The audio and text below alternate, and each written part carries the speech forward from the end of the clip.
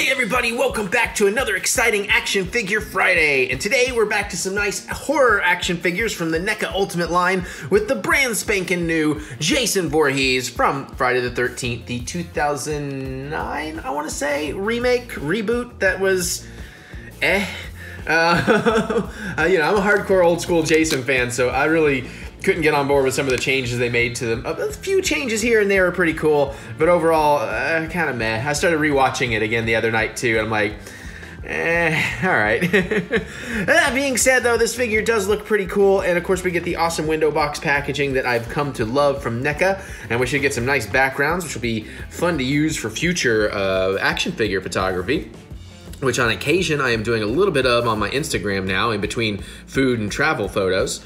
So if that's something you want to check out, that's at TheEricButts over on Instagram.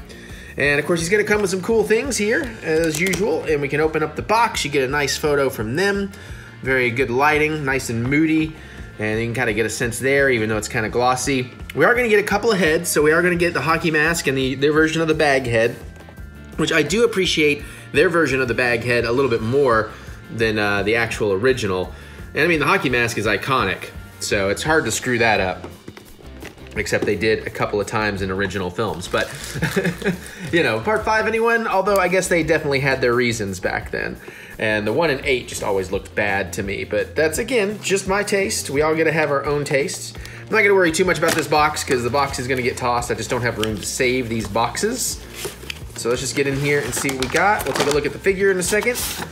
And yes, nice creepy woods background. That'll make for some fun things to film and photograph. Cool. All right, but I will need this box for my thumbnail, so put that to the side. All right, let's start getting these accessories out and taking a look at what we've got. It has been a minute since I've had a Neca horror figure to unbox, as I've kind of caught up on most of the ones I had missed in the past, and I've been doing a lot more Godzilla work here lately. So we'll just try to get all these pieces out. I probably could have done this much better than I'm doing it, but you know, I'm a professional unboxer. Don't try this at home, is basically what I'm saying now. That's right, if you buy a toy, don't open it. You have to hire somebody like me to come over to your house, take it out of the box for you. That is not as funny as I think it is. All right, we're almost there. That is a long machete. That's practically a sword. Nice fire poker. All right, now we go. Oh, crap. I hate these things so much. All right, we'll get there. We'll get there.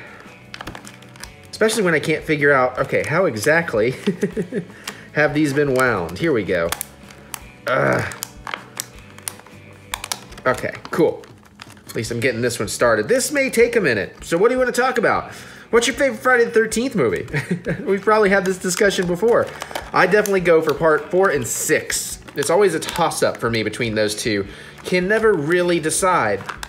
Granted, they were ones I really, really grew up with as well. 6 has a far superior soundtrack, but 4 has the awesome Corey Feldman. So, you know, where do we go from here? Oh, and Crispin Glover. So, I mean, you know. And it starts the Tommy Jarvis arc, whereas 6 finishes the Tommy Jarvis arc, which if they ever do a proper remake of this series, I really hope they will explore further proper redoing of the Tommy Jarvis arc.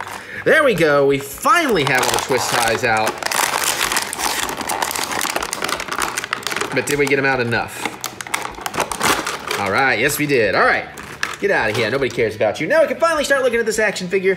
We got the nice bag head. It's pretty cool. Really digging on that. Looks like it's going to be pretty easy swap. We may try that out. We have the super ooper duper long machete. This thing does not text either, just so you know. You got a nice little fire poker. That's going to be pretty easy to break. Nice little screwdriver. They did kind of go through a decent complement of his weapons back then. Was it a pickaxe? Is it a climbing axe? I can't exactly remember what that is. I didn't finish rewatching. And it's funny that the hatchet is like way smaller than the machete, so that's kind of fun. When are they going to make me a Victor Crawley figure, by the way? There you go, Neca. You listening?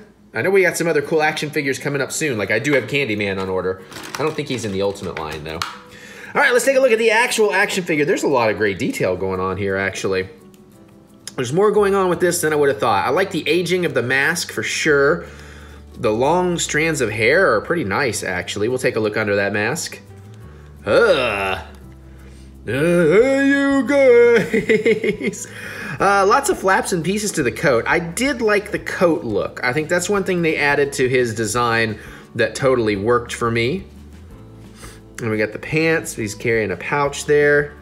You know, that's where he's got to keep his chapstick and such. So, and you do get feet pegs. So let's take a quick rundown here on the articulation.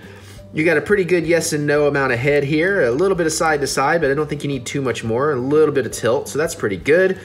Shoulder play, oh yeah, that gets up real nice, plenty of spin around there.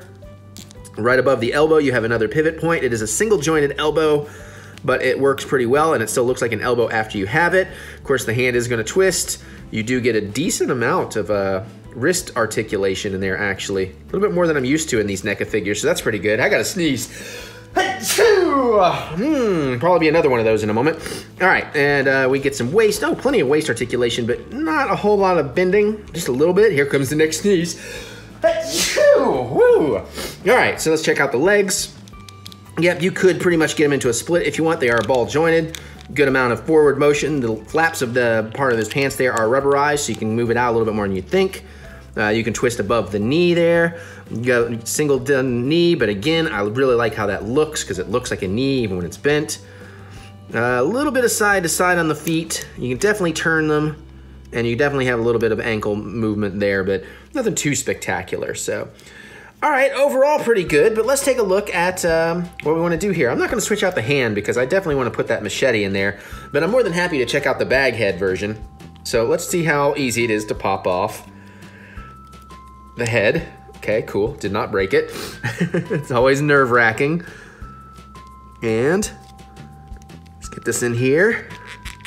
I didn't really get a pop out of it, but it seems to be well on. Oh yeah, that's creepy.